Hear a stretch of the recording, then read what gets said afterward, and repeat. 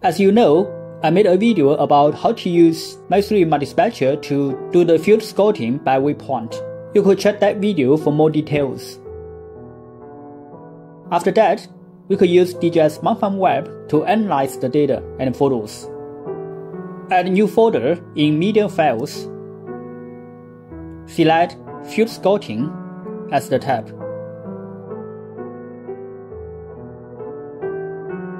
Select the folder. This time, we select photos taken by Z Shape by native view.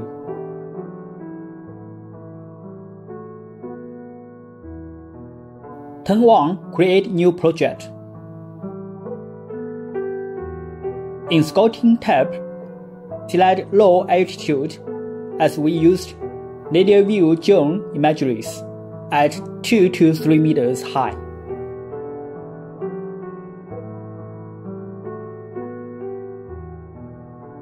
Then the photos will be automatically uploaded and mapped. Select Field Scouting after completion. You could select any photo to check the crop is healthy or unhealthy.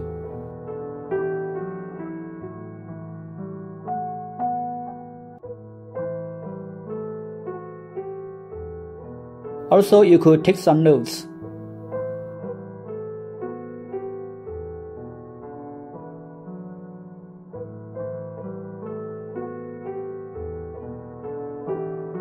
And submit.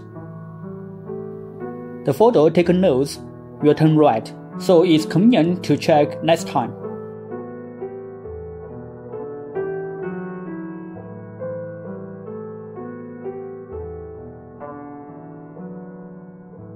Next, let's see how to do the field scouting using photos taken by Arch Shape in native view.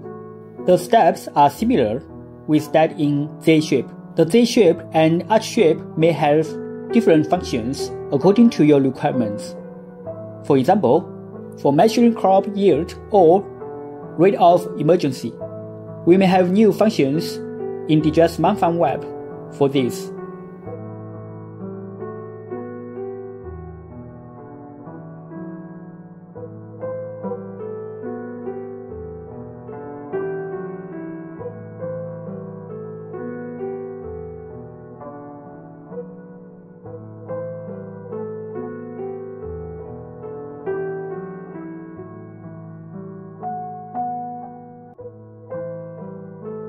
Next is an example for field scouting by bird eye view at a height of 20 to 40 meters above the crops, for example. So in Scouting tab, please select High Altitude, as the photos were taken by bird eye using live mission record method.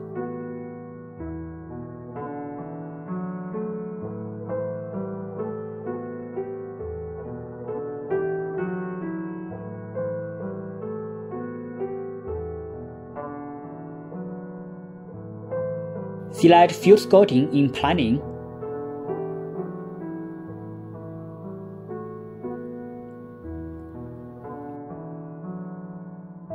And you could see the photos taken by Max3 Multispectre in RGB or Multispectre camera.